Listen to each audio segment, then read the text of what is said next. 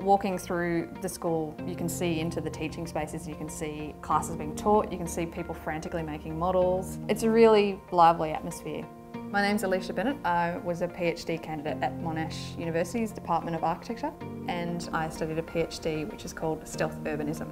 What the government in Hobart was trying to do was to increase development in and around the services. As part of my research, I was hoping to find ways that we could facilitate development, particularly the idea of density. It's a word that people have negative associations with, but I think people see apartment blocks and they associate that with higher density, but actually suburban houses, if they're designed in a particular way, can also accommodate those government objectives as well.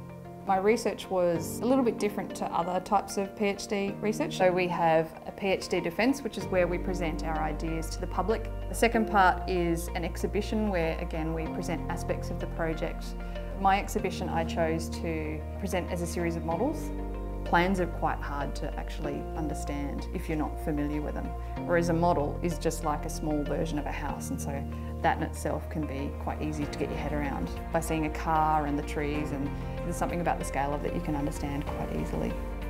With architecture being embedded into MADA, we have access to all of the ceramics department, the wet and dry workshops. We have laser cutters, 3D printers, routers, all the machinery that means that we can communicate and present our ideas in a quite realistic way.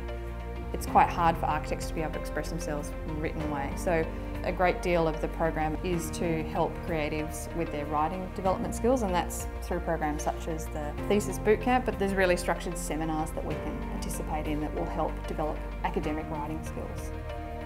So I chose to study at Monash Art Design and Architecture because of the research team that was in the architecture department.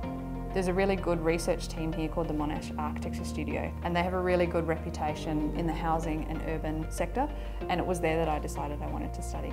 What's quite interesting about the PhD program here is that we have allocated one-on-one supervision, but it's a group supervision team. And so we'd have the whole team of supervisors giving feedback as well as the other candidates as well.